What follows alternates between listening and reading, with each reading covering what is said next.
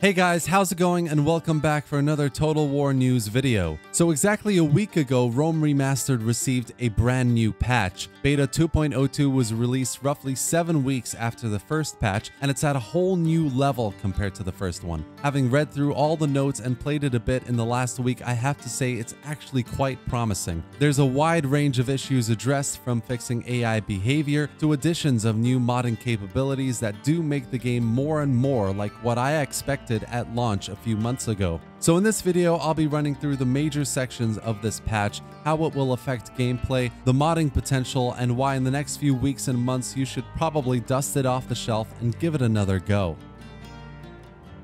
So first and foremost, a lot of the issues and complaints people had with the Rome Remastered at launch was the UI. It seemed overly complicated compared to the original, clunky to get from one menu to the other, and didn't seem as easy and user-friendly. It just felt unnecessary. So this is the first section of the patch I want to talk about because they've done a bit of work here. You can now rename settlements by double-clicking the name, a minor one, but still nice to have. You can now change the tax rate within each settlement. Not sure why they removed that to begin with, so it's nice to have it back. Switching between panels now doesn't open and close others, like between construction and recruitment, which is a huge win for me. Partly why I hated this system, because shit was constantly opening and closing in various places. Another big one they seemingly removed from the original was being able to open the construction panel right away by double-clicking the settlement. So they've added it back in, which is a really good thing. Settlement and income detail panels now look a bit clearer as well, which is a welcome change. One thing here I do need to point out though is that when you have a unit selected, clicking on that unit now deselects it. Such a massive quality of life improvement here. I don't understand how this wasn't a thing before, so good that finally it's been added. This was all in the campaign UI, but a few things have changed in the battle UI as well. Namely, you can now see which units have their weapon and armor upgrades, and the halt and withdraw buttons are now always available, which why they weren't just baffles me. Overall, there's been a decent amount of work in the UI part of the game that definitely does make a difference, and I think when you try it out, you'll agree. Some information is clearer, some new information makes your life easier, and there are little fixes here and there that make it less clunky. That being said, I still think there should be an option to revert back to the original UI if people want. It's a no-brainer, and if that's one of the main issues people have with this remastered version, then surely, just like the new features that they've added, you should be able to use the old UI as well.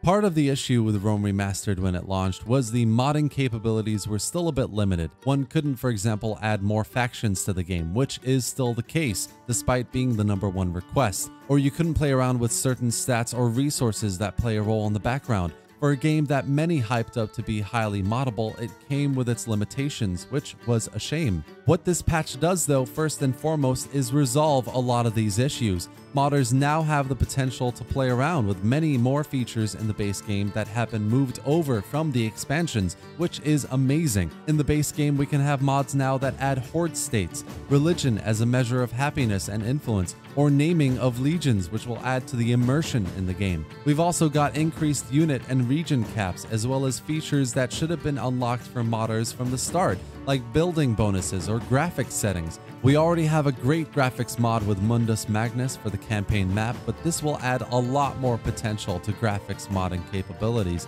And just going back for a second to what I said just now earlier, we have an increased region cap, which means we can have a lot more settlements in this game, guys. Huge potential to expand the scope and scale of this game. Finally, I just want to point out that resources are now completely moddable, meaning existing resources can get new icons, scripted events, and we can get completely new resources unique to certain regions, for example, as well. There are also additional scripting options, meaning there's more flexibility for modders to add and maintain new scripts in their mods and have it not interfere with other mods as well, so compatibility might get easier. And logging means they can keep track of what issues their mods are experiencing and fix them a lot quicker rather than the trial and error they've been doing until now. There are also plenty of fixes implemented in this patch for the mod manager and plenty of new additions for what can be done with a campaign map. You can now play around with the map meshes as well as add new rows and columns to the map, which is a fantastic thing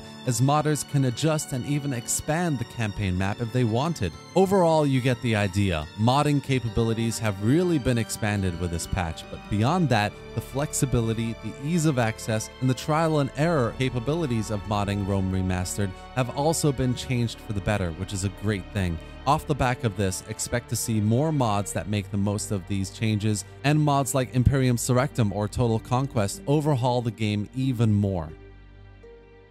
Last but not least, the patch actually takes a crack at the campaign and battle AI behavior. Though it does seem on the campaign side of things that it mostly changes how the AI responds to diplomatic propositions as opposed to how the AI recruits, for example, or how it wages war. That being said, there are some specific changes here and there worth mentioning.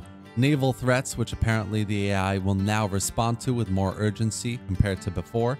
It also responds better to military access and ceasefire proposals. Compensation has also been reworked to be more flexible rather than the here's what I want, bugger off if you're not going to give it to me. Reputation has been slightly tweaked to change with various different elements. And offering bribes to rebel settlements now has a negative reputation effect, which is an interesting addition. But the real issues, as we all know, are to do with the battle AI, for which there has been some decent work done.